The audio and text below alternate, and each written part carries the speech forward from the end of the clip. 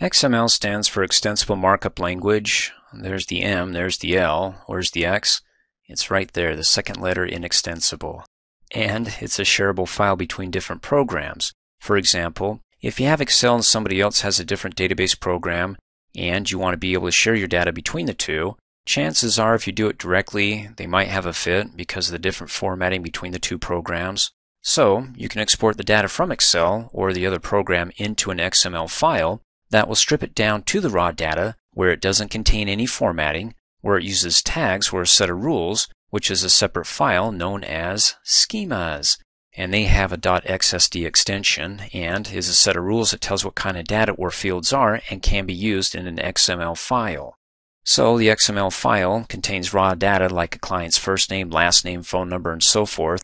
And the second file, the schemas, is a set of rules that tells what kind of fields are available to dump the raw data into. Because if certain fields aren't available, then you can't pull in that data from that XML file. And I've got two examples to show you. Let me go ahead and minimize that down to the taskbar.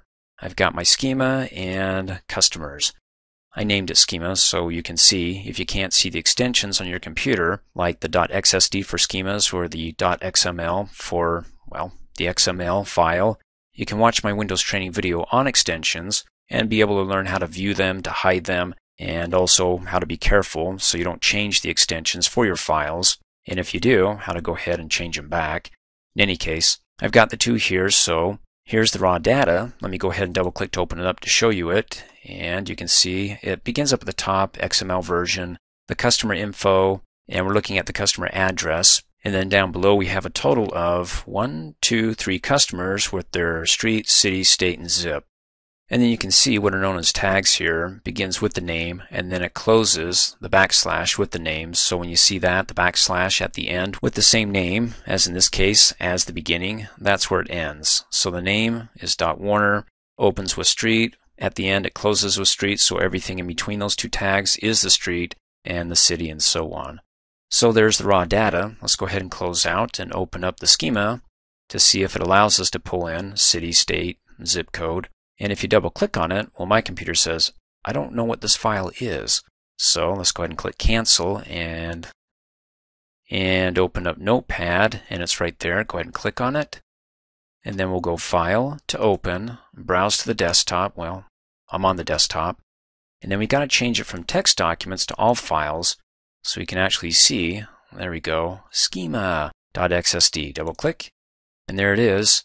We've got the customer info broken down to the customer address, and then we have the fields that includes the name, street, city, state, and zip for the elements.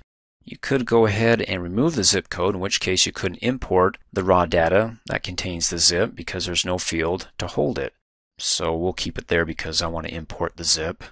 Now as far as setting this up, it's easy to save your workbook into an XML file, but for the set of rules, well, we'll leave that up to the IT people. I just want to keep it simple here and show you that when you get two of these files and you want to be able to import these two into your worksheet, well, this is how you do it. Let's go ahead and open up Excel, double click.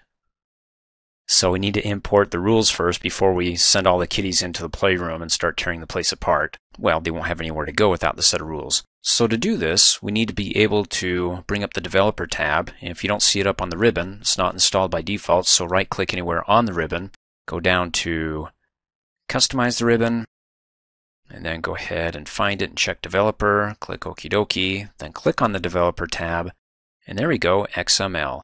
In the group, you want to go ahead and click on the Source button, opens up the task pane, and then down below and to the right, click on XML Maps.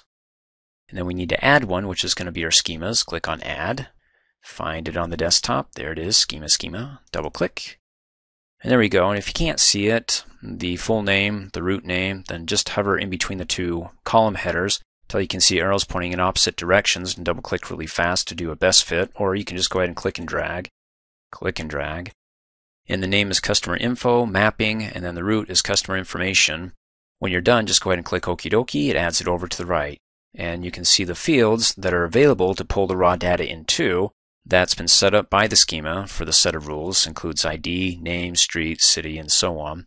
Now before we can go ahead and import this, these fields are just sitting out here. We need to go ahead and pull them into the spreadsheet so we can import the data into the spreadsheet. I recommend don't clicking and dragging in here one at a time, because if you do that, well, let me click off. You see these little blue tick marks in the bottom right hand corner of each of these fields? That identifies that field as its own table. And so you can run into problems with that when you select it and you come up to its related contextual design tab and you want to work with it like maybe a quick style here and you want to change the color.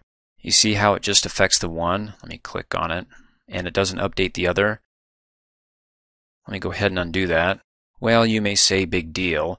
The problem with this is that if later on you decide to export this and they're not all together, then the data won't be structured in such a way that it'll be easy for the other person to import it into their database. Basically, you'll be a mess, so I don't recommend doing that. Let me go ahead and select the range here and delete the fields. And then instead, select the first field, hold down the Control key, and select the additional fields. And then with them all selected, go ahead and click and drag the selection. You can put it wherever you want. I'm going to dump mine in the first cell, A1, and let go and click off. You can see the blue tick mark there in the bottom right hand corner for the entire range. So when I select it and then come up here to table styles, click on the drop down arrow and select one, it updates all the fields because it sees them all as one within a table. And now to import the raw data, come back up here, click on the Developer tab, go to the XML group, and click on Import. We're ready. Right on the desktop, there's the customers, double click. Hey, there they are, all three right in there. Of course, make sure you've got the cells selected, otherwise you won't be able to import them into the range here. And then if you want to go ahead and add more, while you're at it, hit the Tab key, opens up a new row, or we can go ahead and hit undo. You can right click on the last row, go down to Insert. I mean, it's just like the tables training video because it is a table. You can watch that to learn how to import rows above, below, delete rows. Let's do row below, and then go ahead and notice over to the left-hand side, we've got the ID column. There's no IDs. It allowed the field to be there, but we didn't have any raw data or ID data in the XML file to be imported. So if you want to get rid of that, then go ahead and click on column A, the letter, so you can select the entire row, and then right-click on it and say delete, and there we go.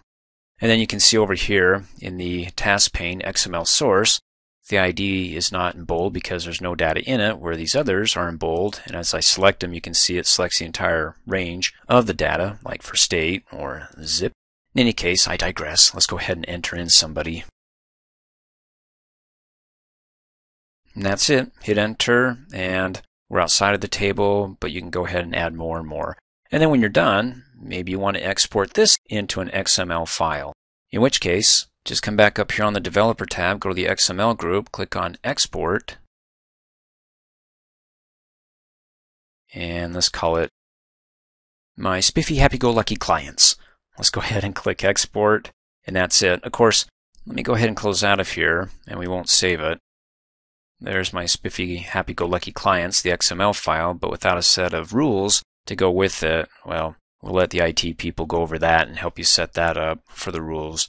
The whole purpose of this training video is to actually just learn how to import your rules first so you can structure the place up, so then you can have your customers come in and go, wow, what a nice house. There's a place for me to sit right there.